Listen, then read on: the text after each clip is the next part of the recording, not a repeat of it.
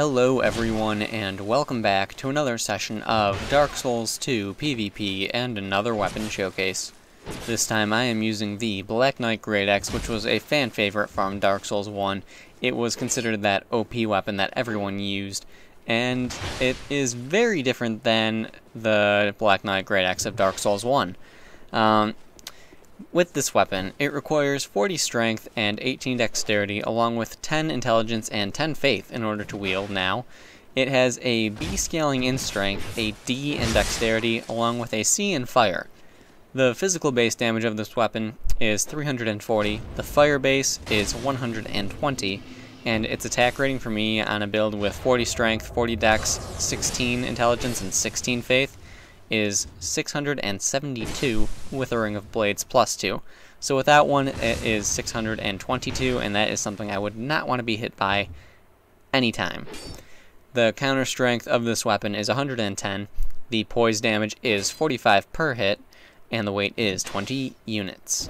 Now, with this weapon, there are two interesting things going on with it, in my opinion. When you two-hand this weapon and you are blocking, instead of having a Greataxe style block where you just sort of hold the axe out in front of you, it actually has a straight sword styled block where you sort of tilt the weapon at a 45-degree angle and block with it like that. In addition to that, the parry animation and the parry itself with this weapon is not the Greataxe or Greatsword or Ultra Greatsword super parry as it's been called, but it's actually the two-handed parry of a straight sword class weapon as well. So, that's actually a really good thing, and if you are two-handing this weapon, it makes it a lot easier to parry with than if it were the typical Greataxe parry. So, that's one good thing about the weapon. The biggest pro of the weapon, I would definitely have to say, would be the damage output on this thing. Hitting as high as I have been with this weapon, it's just insane. Regularly hitting 500s, yeah, sure, whatever, not a big deal. But with those R2s, I am easily hitting 750s. Easily. And that is really great. The R2s actually have a decent speed behind them, and you're able to aim them pretty well with the left thumbstick. In general, you are able to aim this weapon with the left thumbstick, but it is a bit easier to do it with the R2s, considering how slow that they move. They move at just the right speed, I guess, is what I'm trying to say. And it makes it, really easy to aim at someone who is just sort of circling around you thinking they'll be fine. With this weapon, another big pro of the weapon would definitely be the fact that it's whatever they're called, rolling attacks. You do that spin, you can really catch a lot of people off guard with that. It really can sneak up on him, like right there. He thought he was going to be out of my reach, but no. The spin on this thing is very dangerous and can really lead to some very good combos, actually.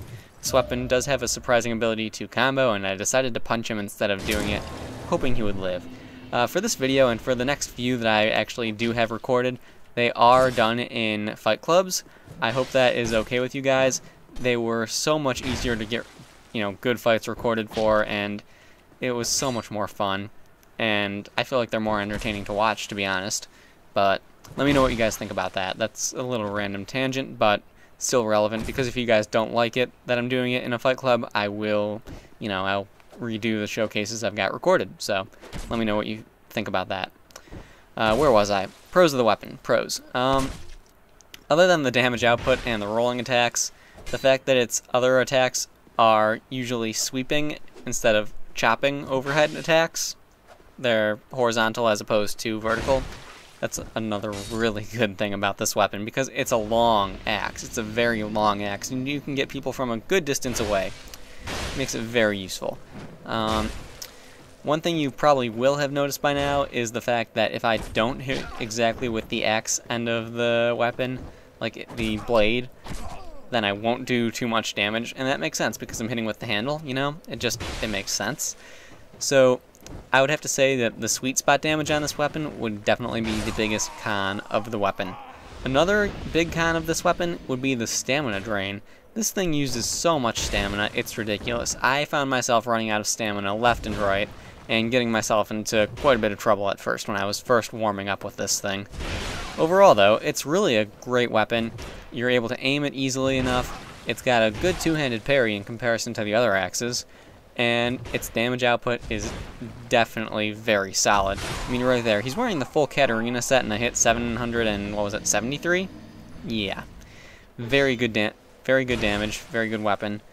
I really would recommend it if you have the stats for it. I had a great time with this thing, to be honest.